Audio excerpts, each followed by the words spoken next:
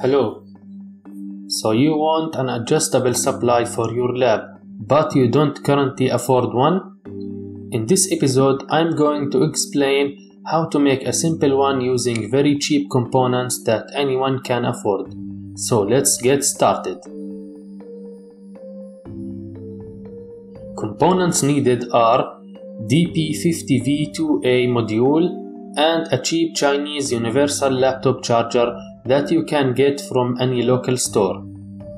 You can purchase this module from AliExpress or eBay with cheap prices like $20 to $30 only.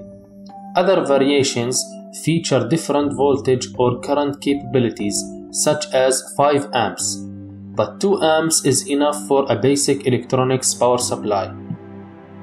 This module is a DC to DC buck converter. It takes a voltage and then outputs a lower voltage. So supplying it with 24 volts will allow us to use voltages from 0 to 24 volts approximately. So it is not a linear regulator but a switching regulator. Refer to my episode 4 if you want to know more about these two terminologies. Connect the input wires at the in plus and in minus terminals and the output wires from out plus and out minus terminals. Switch on the charger and you can see the module has started.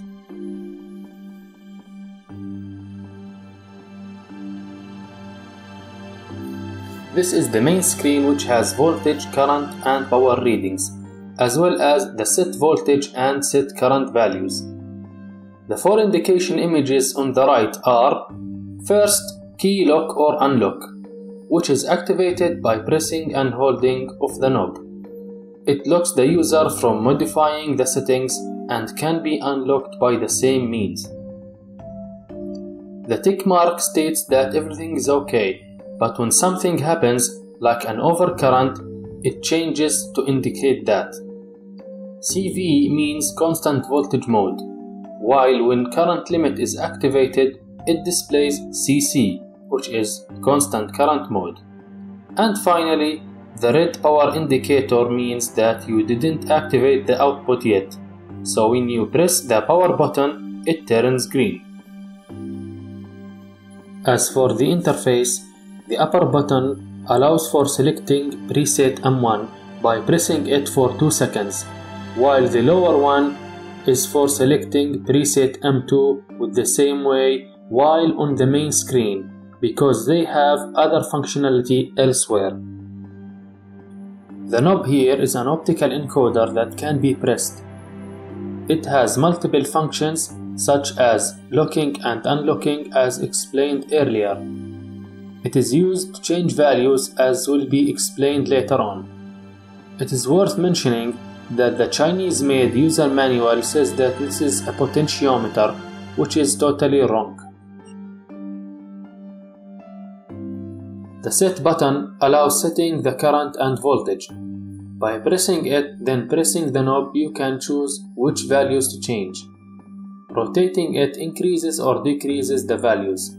Pressing set again enters the advanced settings screen. The options that can be set here are output voltage, output current limit, over voltage limit, over current limit, over power limit, screen brightness, and preset selection. Now the upper and lower buttons are used to move up and down in the menu.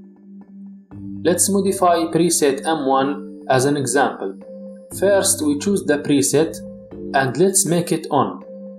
This means that when your output is supplying power to the circuit and then you picked preset M1, the output power will change accordingly without disconnecting the power from the load.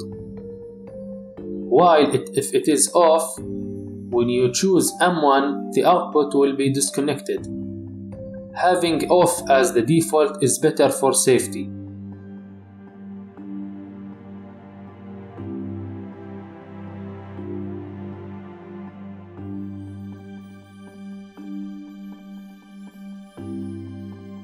After that, choose other settings like making it 15 volts and change brightness to maximum.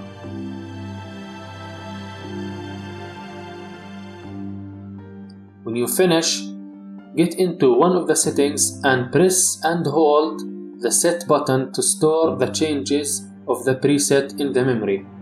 Otherwise, it will be lost. Now you can press set again to return to the main screen. While on main screen, press the up button for 2 seconds to pick M1. Then press the power button to activate the output.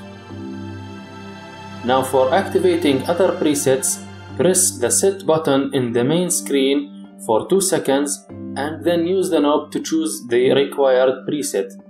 After that, press set again to return.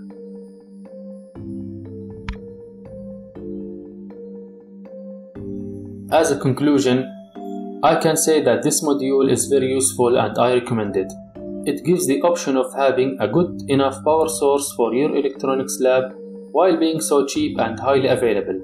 However, I still recommend getting a proper bench power supply if you can afford it. You can use this module as a building block to create your own power supply. I hope you liked this episode. Press like, share and subscribe. Post a comment if you like to see a teardown of this module or any other idea. Your comments are always welcome. We'll meet again when I return in another episode. Thank you for watching.